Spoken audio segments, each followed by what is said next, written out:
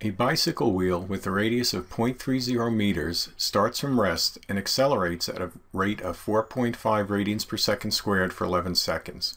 What is its final linear velocity? Here's the equations we'll be using. And first, we have to find its final angular velocity. So its initial angular velocity, you're at rest. So you put in 0 there. That goes away. For alpha, you put in 4.5 radians per second squared, and for time, you put in 11 seconds.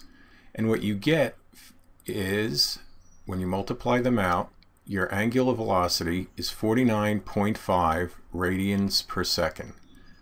Now, I've used 3 significant figures here. This is an intermediate step. Your final answer is limited to 2 sig figs. So when I want to find my linear velocity, I take this number here. This is omega. This is my angular velocity at 11 seconds. That goes there. I take the radius of the wheel, 0.30 meters.